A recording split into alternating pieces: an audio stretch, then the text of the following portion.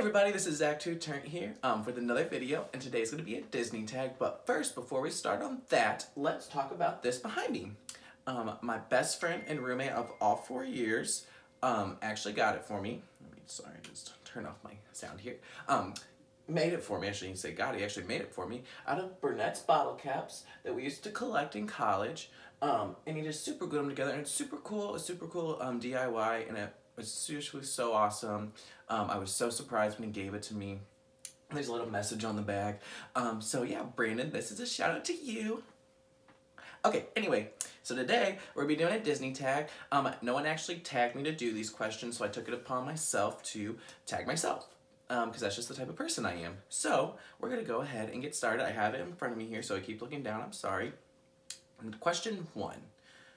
First time at Disney World.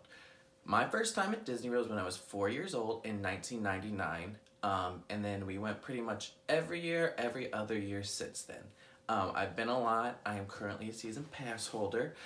So yeah, that was my first time, and I don't remember it at all except for some of the photos that we have. But other than that, it was super fun. Favorite park? Oh.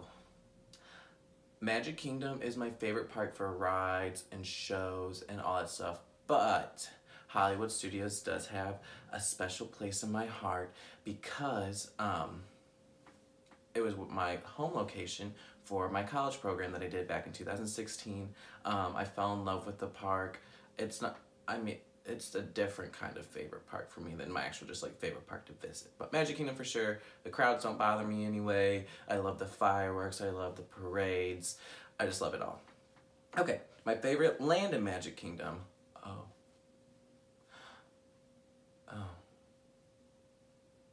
Frontierland, because Splash Mountain's in that land, and that is my favorite ride of all time.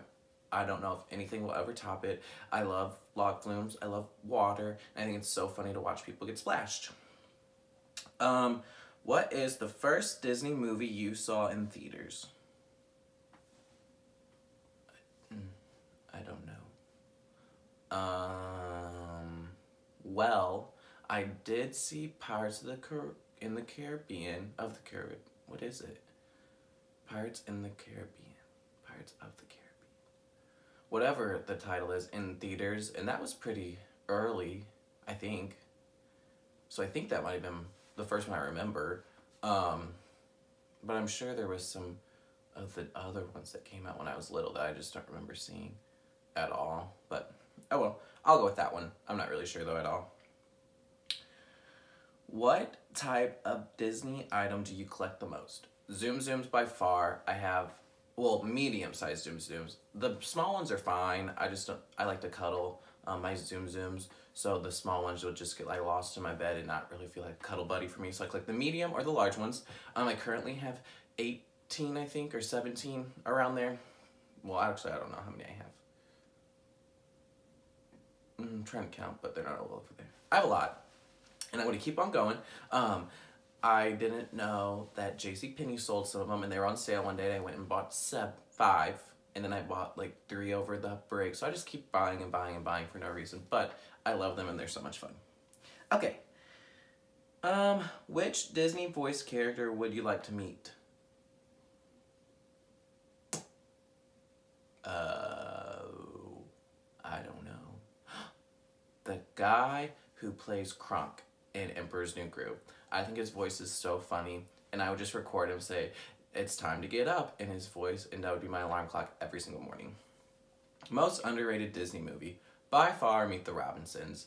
I love that movie. It makes me just feel so happy inside, and just to keep moving forward and never look back. And that's the motto. I want to get that tattoo on my little shoulder thing right here. I don't really know what, oh, my collarbone right here, because you should keep moving forward and don't let the past bother you. Doesn't matter anyway. Favorite Disney hotel? The Polynesian. I love the location. I love Ohana. I love the feel around there. I love the beach. I love the bungalows. I love it all. I think it's so beautiful. A close second, I've never stayed there, so I don't really know for sure, but would be the boardwalk just by walking around there. Once I stay there, it might change the I've never stayed at the Poly actually either, now that I think about it.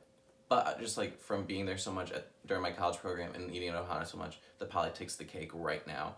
But it might change later, obviously. Favorite ride, like I said before, Splash Mountain. That ride just, you know, I don't know, brings so much joy and happiness into my soul. The song, the singing, the bear, the rabbit, everything. I love it all. Least favorite ride. Oh.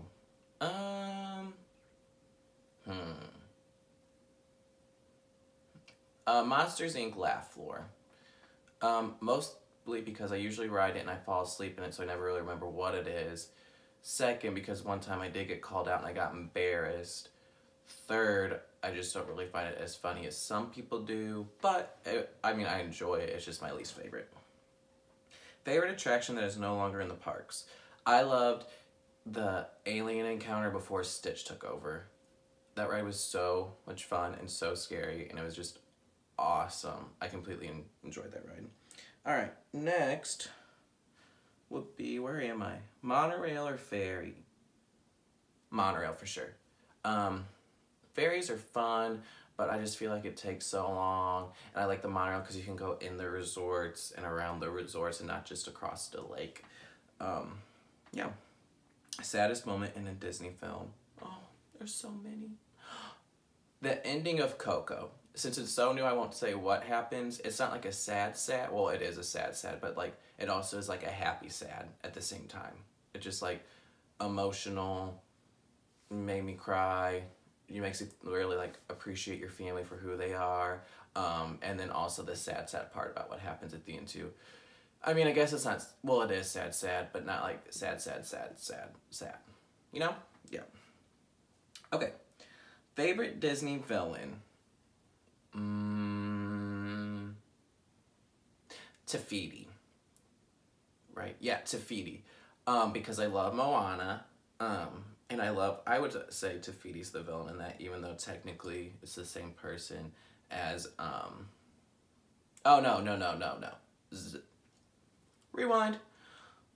Te-Kā is my favorite Disney villain because it's the same person as Tafiti technically, and I just love Moana so much. It's so beautiful. I love the part when she sings Who You Are in the waters, and then Te-Kā's like running towards her like, yeah. Favorite Disney princess and prince?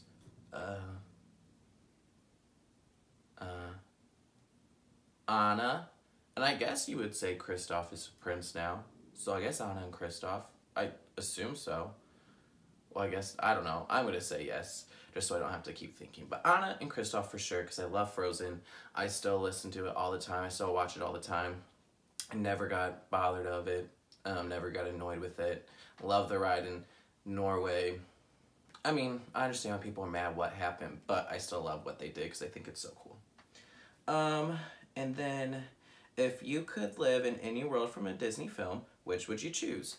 Wreck-It Ralph, because you could pop around to all the different games and just go to one game and hang out with your buddies and go to another game and hang out with your friends and then go sleep at yours. I mean, it would be scary if you died in your game, you don't, you know, come back alive. But, I mean, as long as I don't risk it for the biscuit, then it'll be fun.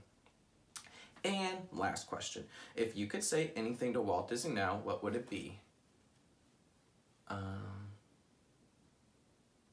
I would well, first I would say thank you, obviously, for creating this wonderful, amazing place and brand and iconic characters that he created, and for it to keep growing as it has.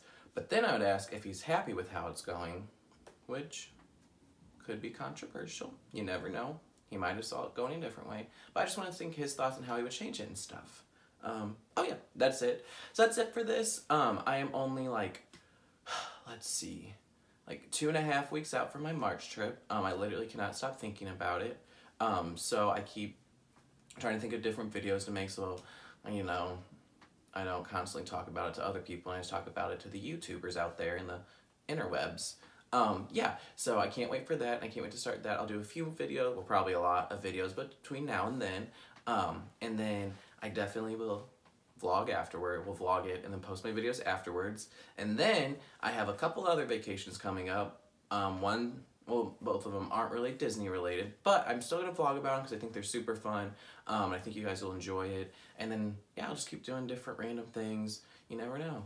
So go ahead, and if you want, you can comment below some of your answers to these questions, or any other questions you might want to ask me, or just comment below. Say hey, make a friend or two.